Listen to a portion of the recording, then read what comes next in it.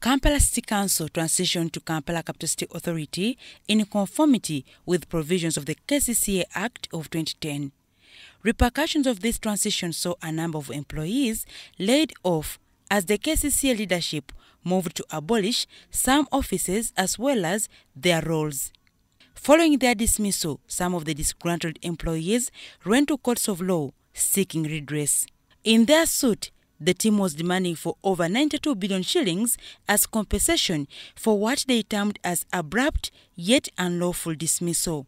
They also demanded the government to settle their terminal benefits under the Local Governments Act in which they were recruited and not the Kampala Capital City Authority Act of 2010.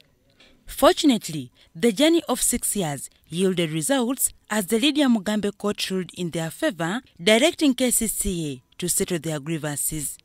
Unfortunately, close to 2 years now, this order remains lying somewhere on the shelves of government offices for reasons unknown to the complainants. While addressing media on their predicament, the team expressed disappointment over the manner in which authorities concerned are handling their issue. In that order, which we have all agreed, that KCCA takes over the responsibility of computing all the beneficiaries, the beneficiaries' entitlement, all the beneficiaries' entitlement.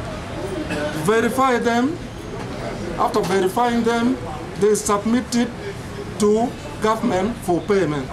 In my understanding, they are supposed to submit it to Ministry of Finance for payment. And therefore, there was no need for Attorney General, therefore, to again give another legal opinion, because this one was already signed by him, meaning it was an agreement which is a legal opinion in the same thing. Given the period the matter has taken, it is said that about 100 of these KCC ex-employees have rested, yet those still breathing are still struggling to survive. We won the case.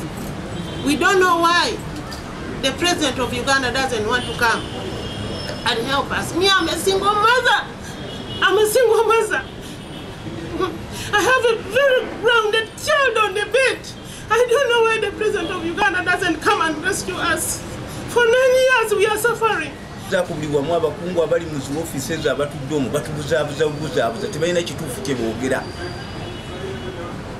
Embera yeyongera kubambi naffe fenyini abali wana abamu balwadde kati ate olwo bana amalo kugwa bonna tunazaako ki 2 years afenga zibera gundi zibera appreciate but when 2 years afenga tuwa sente zaffe families zifuna obuzibu families zaawukanye abantu bafudde abantu balwadde abantu bafunye obuzibu obwenjawulo lwa sente zaffe.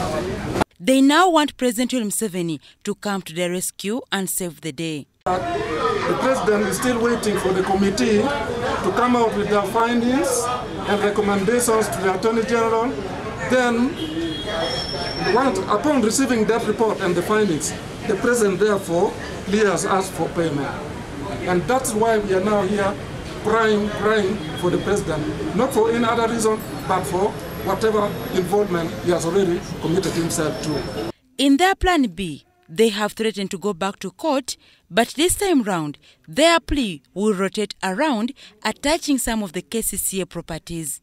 Tetusaba president kino tetukusaba busabi but we demand.